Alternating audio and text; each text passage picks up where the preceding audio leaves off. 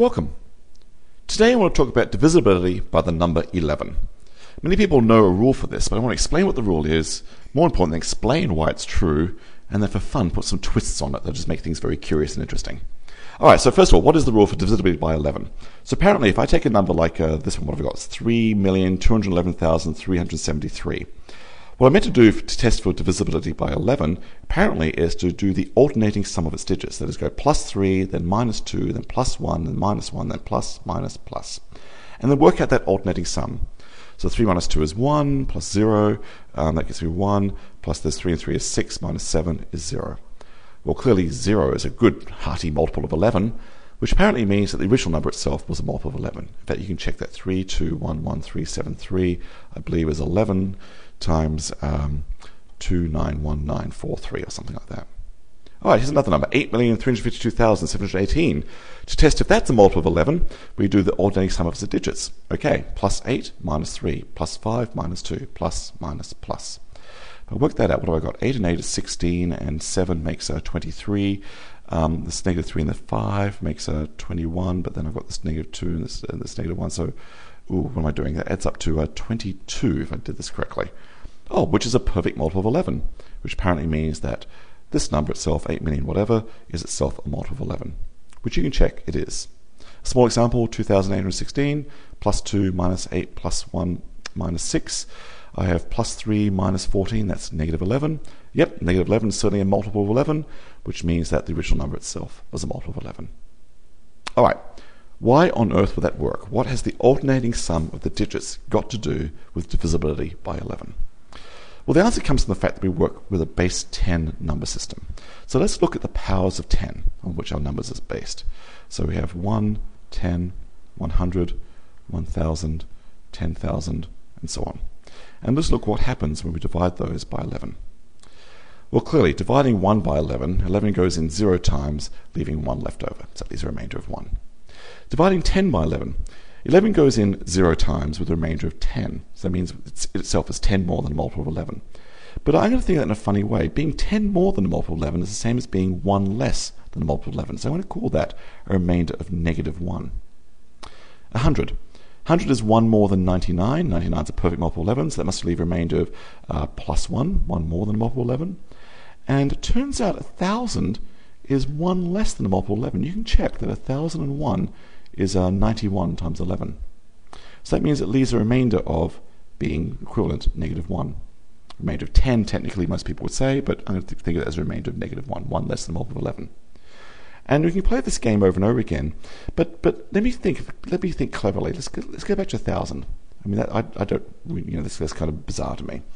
1,000, think of it as 10 times 10 times 10. We've already just said that 10 is equivalent to leaving a remainder of negative 1. So 1,000 must leave the same thing as a remainder of negative 1 times negative 1 times negative 1. Well, negative 1 times negative 1 times negative 1 is indeed negative 1. So 10,000, which is really the number 10 multiplied by itself 4 times, leaves the same thing as negative 1 multiplied by itself 4 times as a remainder, which is then plus 1. So the next power of 10, 10 to the 5th, leaves the same remainder as negative 1 multiplied by itself 5 times, negative 1, and so on. So we see this alternating patterns of plus 1s, minus 1s for the powers of 10. Which means when I'm dealing with an actual number, and let's actually do an actual number, like, I don't know, whoops, where's my pen? Let's do 81,263. I'm going to think of this as 8 groups of 10,000 plus 1 group of 1,000 plus 2 groups of 100 plus 6 groups of 10 plus 3 groups of 1. And I'm going to ask what happens when I look at their remainders upon division by 11. Well, 10,000 leaves a remainder of plus 1. What am I saying? Yeah. 1,000 leaves a remainder of negative 1. 100 leaves a remainder of plus 1. 10 leaves a remainder of negative 1. 3 leaves a remainder of plus 1. 1 leaves a remainder of plus 1.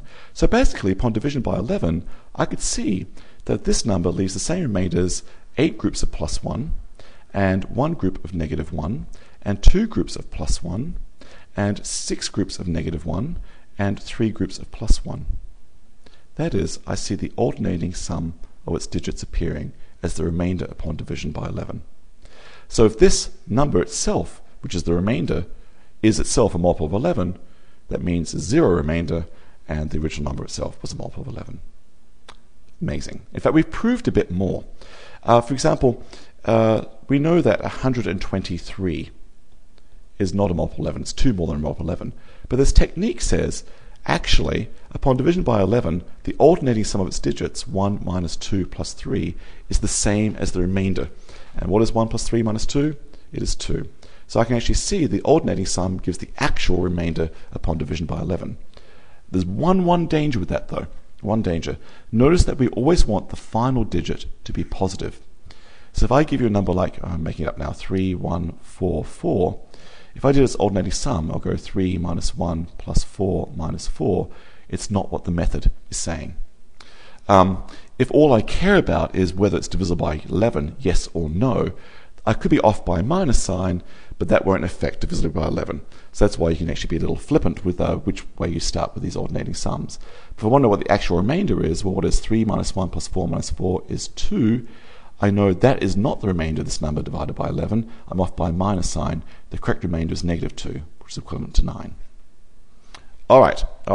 So let's have some fun. So knowing this alternating sum trick, we can have some games. For example, one can now prove that a palindrome is likely to be a multiple of 11 half the time. What do I mean? First of all, what's a palindrome? Palindrome is a number that's reads the same forwards as backwards. 6, 4, 2. I claim any palindrome with an even number of digits must be a multiple of 11. Can you see why that's true? All right. That leaves the question, what happens if I have a palindrome with an odd number of digits? 3, 5, 2, 3, 5, 3. Must that be a multiple 11? So I'll let you think about that one. Saul Lederman pointed out to me a nice little feature that if one number is a multiple of 11, let me get a number on the board that we've done. I believe we've done, oh, silly me, we want that. 3, 2, 1, 1, 3, 7, 3. We proved early on that's a multiple of 11. Let's reverse it. 3, 7, 3, 1, 1, 2, 3. I claim that the reverse of a multiple of 11 is itself going to be a multiple of 11. I'll leave that as a challenge for you to think about. Why is reversing a multiple of 11 guaranteed to give you another multiple of 11? In fact, I'll make this puzzle even more curious. Let's take a number, I know, like, well, one I've done before. Why not stick with the same numbers? 8, 3, 5, 2, 7, 1, 8. Think of this as an even digit number. And I don't have an even number of digits right now. I've got those two, and those two, and those two. So let me think of this as 0, 8. I now claim if you flip the digits in each individual pair, flip 0 and 8, 8, 0, 3 and 5, 5, 3, 2 and 7, 7, 2, 1, 8, 8, 1. I claim pairwise flipping of digits in a multiple of 11 keeps the number a multiple of 11. Can you see why? All right. In fact, that leads me to a challenge for you. Here's another way to test for divisibility by 11. Let me clear the screen. So let's take something like, I need my pen back. Let's do this in bright, bold red.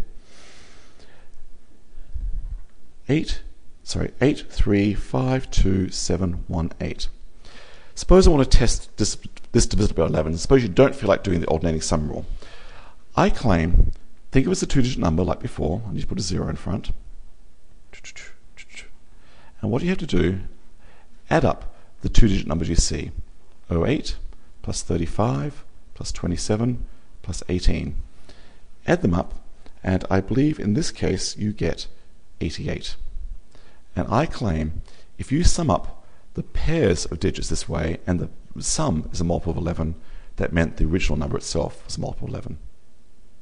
I mean, there's another example. Let's do 121. That's a pretty easy example. Think of it as a two-digit number. 21 plus 01 is 22. 22 is a multiple of 11. That means 121 is a multiple of 11. So my challenge for you now is to prove why this alternative rule for divisibility by 11 works. And let me give you a hint. Think the powers of 10, but this time I'm really thinking powers of 100. All right, thanks so much.